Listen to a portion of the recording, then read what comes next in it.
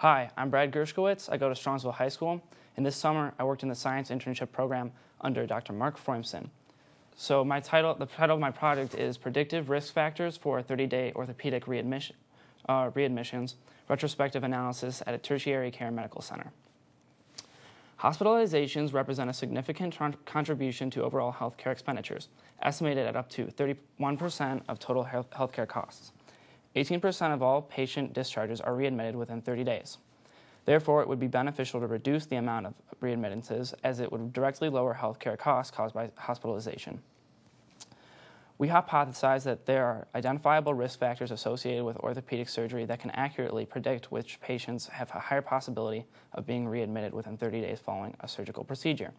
If this information is accurate, it can result in further research regarding these risk factors in order to possibly reduce the overall amount of readmittances and in turn decrease cost. Patients that were readmitted within 30 days following orthopedic surgery from May 2010 to April of 2011 were identified.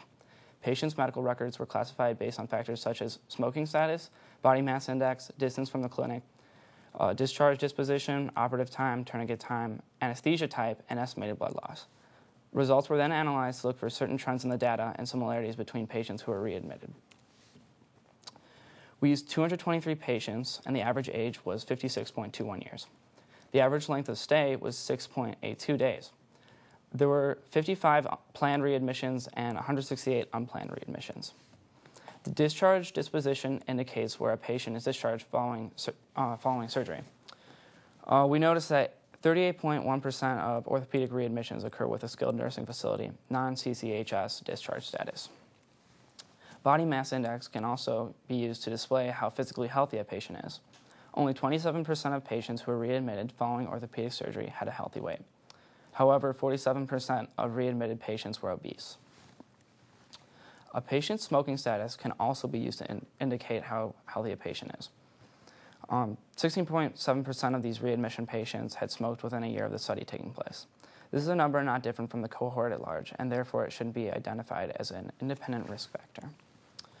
Distance between the patient's place of residence and the clinic has also correlated with readmission. The average distance between the clinic and the patient's place of residence was 54.04 miles. 45% of patients lived within 25 miles of the clinic. There's also a considerable number of patients who had used GITA as an anesthesia type while undergoing surgery. This large amount should be noted as a possible risk factor regarding orthopedic surgery.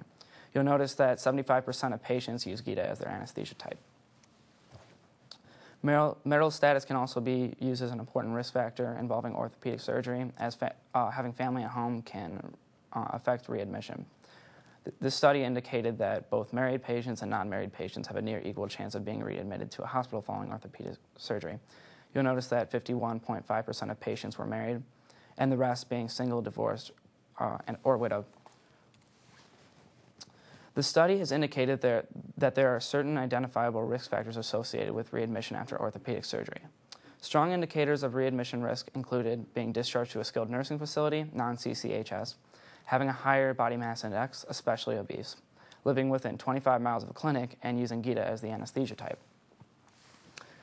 Knowing this presents the healthcare team with opportunities to offer interventions that may help to prevent these readmissions. Therefore, further research will focus on the impact of such interventions to reduce the amount of readmissions following orthopedic surgery.